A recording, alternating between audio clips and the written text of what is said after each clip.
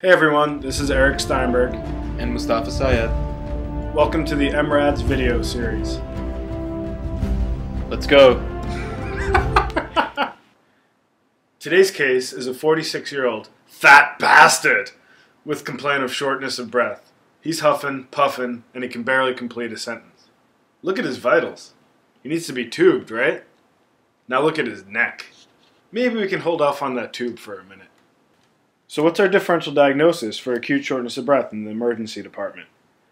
In the anaphylactic patient, usually there's an instigating factor, like penicillin, food, or a bee sting. The patients may be stridorous, wheezing, or have changes in their voice. Manage the airway, give roids, block the histamine receptors, and keep pushing epi. Remember, there is no max. We see plenty of anxiety attacks in our practice, but make sure to rule out the badness first. A nice hug and simple reassurance should help. Asthma and COPD patients usually have a known history, or they smell like an ashtray. For the not too sick, give nebs, steroids, and a Z-Pack. Sicker asthmatics benefit from MAG and epi. CHF patients present with rales, edema, and JVD. The chest X-ray can help us immediately, and the BMP can help you later if you're still not sure. This treatment focuses on preload and afterload reduction. Always consider severe pneumonia in the patient who is short of breath. For details, see our pneumonia lecture. Pneumothorax occurs in trauma patients and tall patients and smokers. This is one of the times where using your stethoscope may actually be useful. If unstable, do a needle or finger thoracostomy before placing that chest tube. Finally, PE is always high in our differential of shortness of breath, and risk factors such as OCP use, smoking, history of DVT, previous surgeries, history of cancer, and immobilization all should be taken into account. The PERC criteria, which will be discussed in a later episode, helps us risk stratify these patients. Give heparin for the stable ones and lytics for the unstable ones. Now let's go on to the image. And his x-ray looks like this. If I had to say, I would call it bilateral badness. So I'll just describe this x-ray as bilateral hazy opacities that are more central. And by the end of this lecture, we'll be able to break down each component and you'll know exactly what's going on pathologically and radiographically. And radiographically.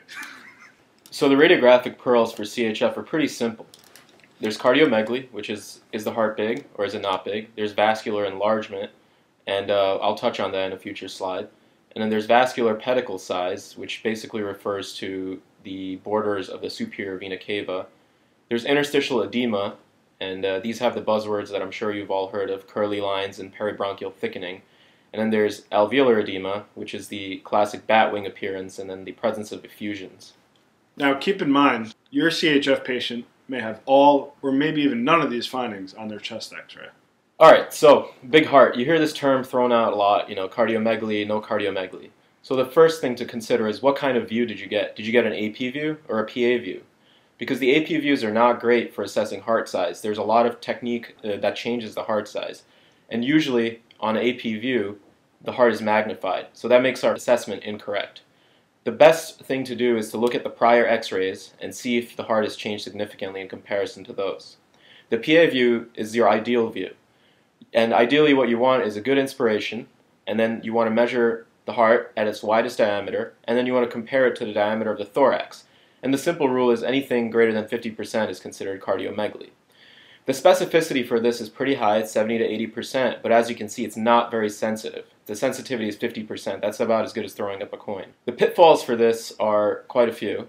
There's poor inspiration. You and I, if we take a poorly inspired x-ray, we can look like we have cardiomegaly. There's a large pericardial effusion, which will give you the false appearance of cardiomegaly. Large fat pads, which are just normal, benign anatomical variants, can give you the appearance of cardiomegaly. And florid COPD can make a big heart look small because the lungs are so hyperinflated. So cardiomegaly.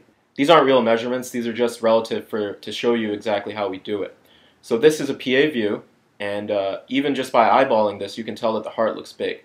So what you do, as you can see with the blue arrows, you measure the heart size at the widest diameter, then you measure the thorax from the dome of the diaphragm across, and the ratio of those should be greater than 50%.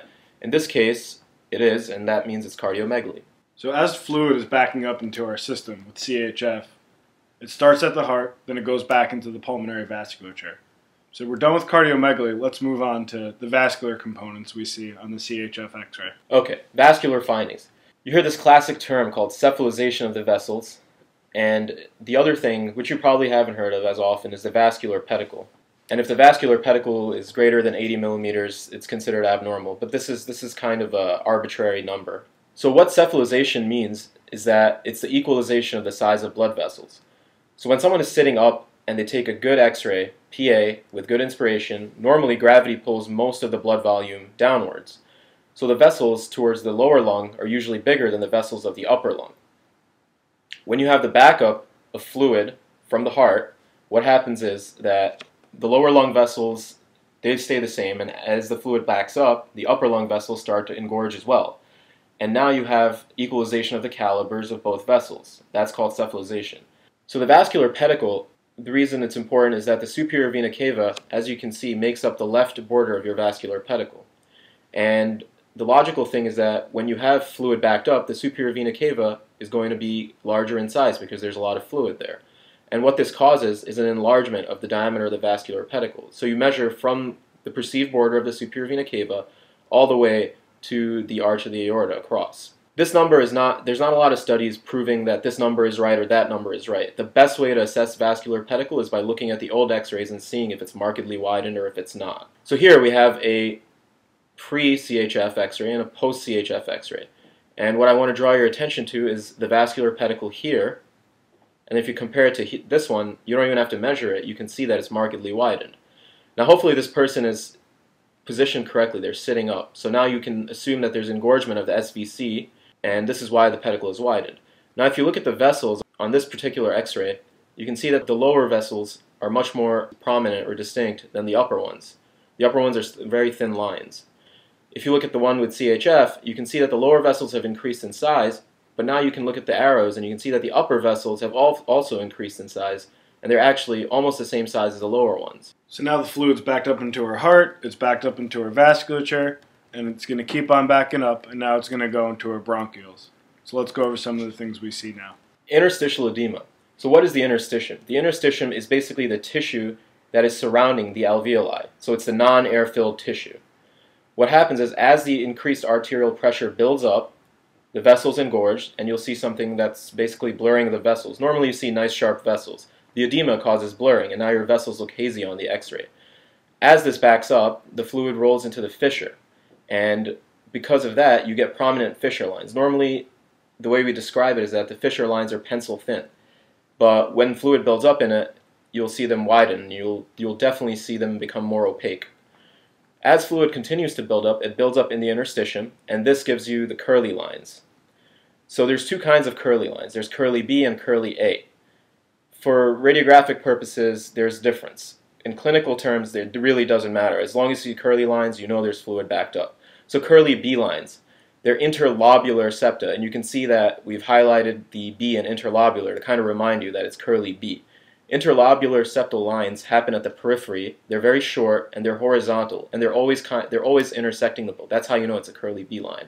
Curly A lines are more central, so you'll see a long oblique line coming across from the hilum. So it's originating from the hilum and then going across the lung, and it usually ends about midway. And I'll point them out on the X-ray that's coming up. So here we have a really good example of curly B lines. This is what we talked about. The components of the lung are separated by septa. You know, you have a package of alveoli, and they're set up in interstitium, and then you have a bunch of those, and they're kind of they're bordered by septa. So here you see these opaque lines all over. I don't have to point all of them out to you, but where these arrows are, these are the septa full of fluid because of the backup of, they're 90 degrees with the pleura, they're horizontal, and they're all peripheral. These are your curly B lines. This X-ray, again, it shows you a bunch of curly B lines, but it's also showing you curly A lines. If you look here, this is a long oblique line coming across from the hilum, and it ends about midway. It's oblique. So, I mean, some of them can be horizontal, but usually they're oblique, like this one, and this one. This is the same thing. This is just fluid building up in the interstitium of the vasculature. And the vasculature is obviously more prominent centrally because that's how the lung branches out. So these are curly A lines, these obliquely oriented central opaque lines. All right, so here's a good example of a CHF X-ray with a lot of findings. What you can see that really stands out on the patient's right side is fluid in the minor fissure. It's bulging, it's a huge white line that shouldn't be there. So I already know that's badness. Also, we can see curly A lines sticking out, like we said, obliquely, ending midway, and that's another sign. The other thing that you hear a lot in radiology reports, and I'm sure you've definitely come across this term, is bronchial thickening and peribronchial cuffing. This is part of the interstitial edema phase, and it's just a fancy word for backup of fluid congesting the capillaries in the tissues lining the bronchi. Remember, your bronchi also have their own blood supply, so they also have tissue lining them. What happens is, as the pressure in the arteries backs up, the tissues surrounding the bronchi engorge, and this looks like bronchial thickening secondary to edematous tissues. As you have increased buildup of edema around the interstitium of the bronchi, you'll get some localized atelectasis in the area. And when you see this head on, so not the lengthwise, but if you cut the bronchus and you look at the bronchus, this is what looks like cuffing, and I'll show you an example of it. So here's a good example of peribronchial cuffing. This is you looking at a bronchus along its length. So you know this is a bronchus because you can see that it's more lucent than the surrounding tissue. That means it's air-filled. And where this big white arrowhead is pointing, this is thickening of the bronchial lining. Normally, if you look at an X-ray, you can see bronchi, but their borders are, again, very thin. When they become engorged with fluid and edematous, you start seeing this opacity along the bronchus running with it. This is the peribronchial cuffing, and this is lengthwise. If you look here, you can see the bronchus on end. It looks like a donut, and then around it, you'll see some white cuffing. This is also peribronchial cuffing. You're just looking at it end on. So now the fluid's through the vessels, through the interstitium, and now it's flooding the alveoli. There's really no place left for the fluid to go. So the last finding we see at the latest stage of CHF is alveolar edema, which is characterized by the batwing appearance and pleural effusions. So this is alveolar edema. Batman! Most exciting part of this lecture. So the heart is full of fluid, that's engorged, the vessels are engorged, and now the fluid is spilling over into the interstitium. So far, we know what's going on. And now there's really no other place for it to go except the alveoli. That's the only remaining space in the lung that hasn't filled. Batman! So alveolar edema is going to be predominantly lower lung, sparing the periphery, and this gives you the batwing appearance. The reason it's predominantly lower lung is obviously because it's gravity dependent. So whatever way the patient is sitting or lying for a while, that's where the fluid is going to collect. This is why you can also get asymmetric alveolar edema. If you have someone who's lying on their right side for a couple of hours, you'll only have right-sided edema and right-sided effusions. Man, this looks terrible. And that it is. The key point here is that you have complete opacification. A lot of the signs we talked about before aren't really apparent. I mean, a few things you can see. You can see some of the vessels up here that are engorged. And then what you kind of see is just white out of the lower lungs and the mid-lungs. That's more central than peripheral. And this is because the alveoli are now filling up. And as they fill up with fluid, they collapse, they opacify, and you get this hazy opacity, and it starts centrally because that's where the pressure is going to be, and then it builds out peripherally. Eventually, if you have bad enough CHF, the whole lung can white out. So this is your classic batwing appearance. This is another really good example of batwing appearance. Again, you can see the central dominance of alveolar filling, and you can see that the vessels, you can see some of the vessels out here engorged, but mostly this is a really good example of batwing edema. The alveoli are filled up, they've undergone atelectasis, and they're starting to opacify. Effusions are the last part. Lymphatic compromise leads to the inability to clear fluid. So your fluid keeps accumulating, and your lymphatic drainage can't keep up. And as a result, you get buildup of the fluid in the pleural space. This you know already, and this is called a pleural effusion. So let's talk a little bit about views. Everyone likes to get a PA or an AP view to look for the fluid, but really the lateral view is more sensitive. The lateral view can show you fluid at a minimum of 75 cc's, whereas an erect PA view shows it to you when it's 200 to 250 cc's. An AP view can show you the same thing as a PA view if they're positioned well. If the patient is not positioned well, then you might not get the classic appearance of effusions. In patients who are really sick, or in pediatric patients who might not sit still for a lateral, a decubitus view helps, and we'll show you examples of all of this. So what are some things that we can say in radiology terms? The cool terms. Blunting of the costophrenic angles, Ooh. Meniscus formation, This guy. and the lungs are pushed centrally. Who doesn't love a push lung? So this is a pretty classic example of effusions, and this is a PA view. So you know this person is sitting up, it's gravity-dependent layering of the fluid. And these are some of the things we talked about. 1, we lose the hemidiaphragms, they're silhouetted because there's fluid layering them.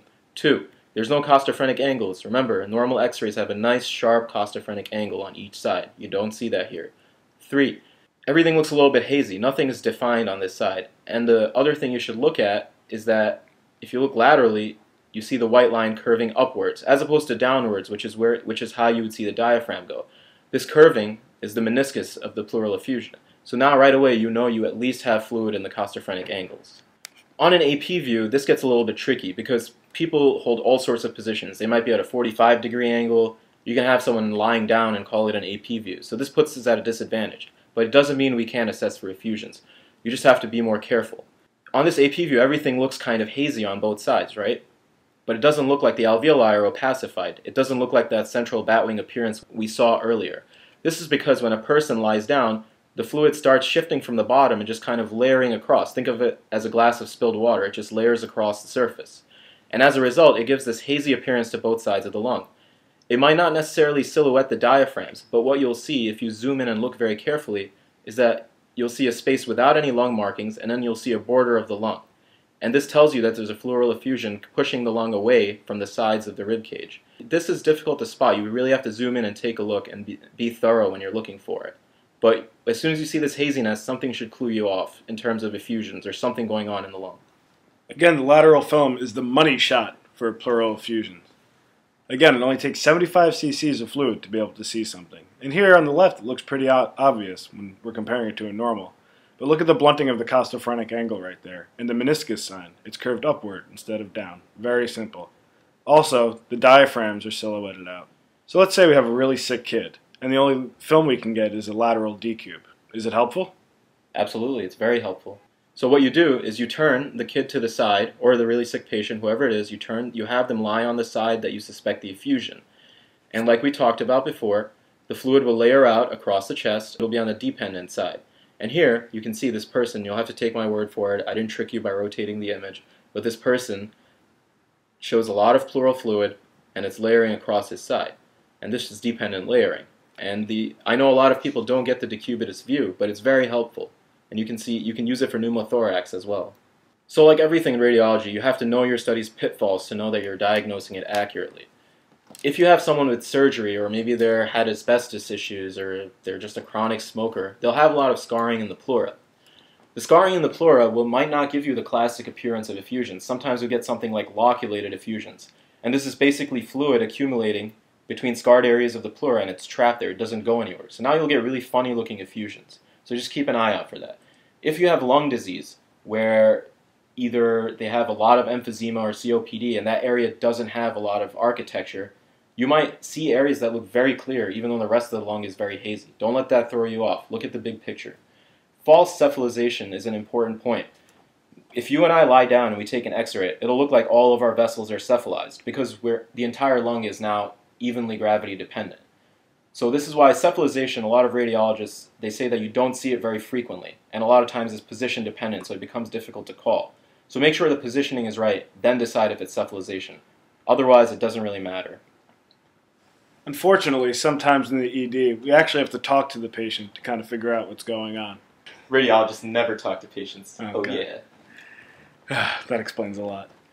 Anyway, so not all pulmonary edema is cardiogenic. There are tons and tons of causes of non-cardiogenic pulmonary edema, from infectious, including sepsis, hantavirus, toxic, like opiates, aspirin, cocaine, amiodarone, environmental, like high-altitude pulmonary edema, and many other things such as trauma, DIC, pulmonary embolism, neurogenic, reperfusion, and re-expansion pulmonary edema. So always keep that in mind. And Eric makes a very good point. History is really important. A lot of times when I'm reading a film, I don't have the history, and I don't know who gave the history. Is it an intern? Is it a medical student? Is it the attending? So it becomes important because the appearance of CHF, florid CHF, can look like a lot of other things. It can absolutely look like pneumonia.